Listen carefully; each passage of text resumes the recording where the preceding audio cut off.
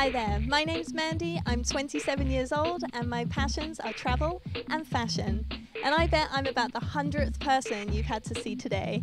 So I'm sure by now you are bored out of your mind. But right now it's time to sit up and pay attention because I'm about to wow you as I take you on a tour of the largest cruise ship in the world, Royal Caribbean's Allure of the Seas.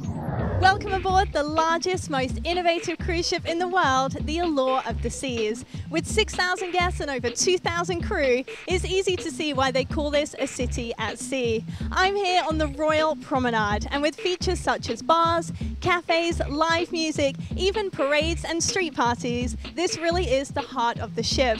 And it's also where I met Sai. How are you doing today, Sai? Wonderful, wonderful. Glad to hear it. Now tell me, how do you feel to be on the biggest cruise ship in the world? Fantastic. It's been a great trip. So you're excited to be here? Yes, very. Fabulous. Now on a ship this size, I can say maybe you got lost once or twice when you first came on board, am I right? Actually, I didn't get lost because my wife is wonderful with directions. So whatever she says, I do. Wow, that's great. Always follow the wife, right? Now, what kind of cruise is this for you? Is it an active cruise? Are we going to see you ice skating and rock climbing? No, I'm trying to get on the zip line. It's been very crowded. I've been playing a lot of ping pong, and we've been doing a lot of walking. I've been active. That's excellent. So hopefully you're going to find a bit of time for relaxation too. Yes. Well, Sai, thank you so much for talking to us. Have a wonderful cruise. And as for us, we're off to Central Park. The most impressive area and truly one of my favorite parts of the ship is this stunning Central Park.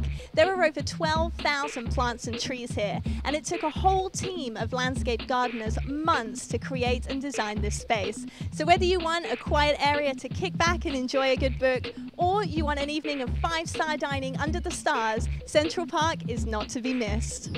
We're here on the seaside-inspired boardwalk, and behind me is the amazing Aqua Theatre. Now, this may look like just an empty stage right now, but in the nighttime it bursts into action as a cast of world-class divers and acrobats bring to life their incredible show, Ocean Aria. As the acrobats fly through the air and on and off of trampolines, the extreme high divers leave the audience in awe as they dive from tiny platforms 59 feet above the water. Now, if you ask me, they're a little bit crazy. All the way up on deck number 16 is the Flow Rider. The Flow Rider has been one of the most popular attractions on ships since 2006 when it was introduced on the Freedom of the Seas. It's available for all ages and abilities, from boogie boarding for the complete beginner to stand-up surfing for the more advanced. Now behind me you can see some of the very talented professional sports staff, and when they're not here showing off their moves, you can find them coaching group sessions and even individual tuition. So what am I waiting for? I'm about to sign up.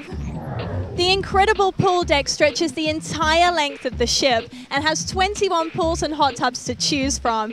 Ranging from the quiet of the solarium pool to the fun and excitement of the beach pool, there really is something for the whole family. I'm here in the H2O zone, a fun place for children and adults alike to splash and play until their heart's content. However, if you are looking for something a little more active, then check out the sports pool. They have a whole array of tournaments and even scuba diving lessons for you to sign up for.